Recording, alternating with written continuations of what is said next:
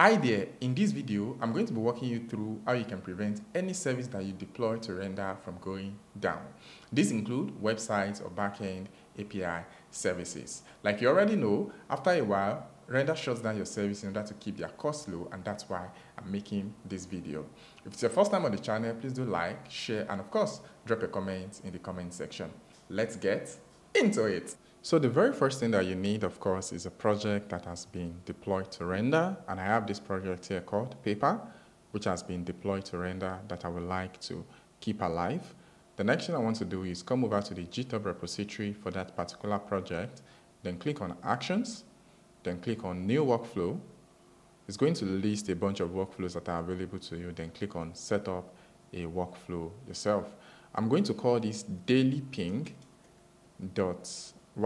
because essentially what I want to do is ping the website or the service every day by 12 a.m. right? Then the code that goes in here is basically a GitHub gist that I've created over here, right? Copy that and paste it over here. Then there are just a bunch of modifications that I need to make. So the first thing I want to do is change the website URL to the URL of my service. So I'm going to come over here, copy to clipboard and paste that over here. Then if you want, like I mentioned, this cron job basically runs every single day at midnight UTC. If you want to change this to maybe like your time zone and so on and so forth, you can basically come over here and say, create a cron tab that runs at midnight GMT +1 daily. So all I have to do is just copy this, right? Then come over here, paste it in. And once you are done, also if you want to like run the cron job maybe like twice a day or 3 times a day, I would suggest sticking to just 1 time a day. These are found to be sufficient for projects I've worked on.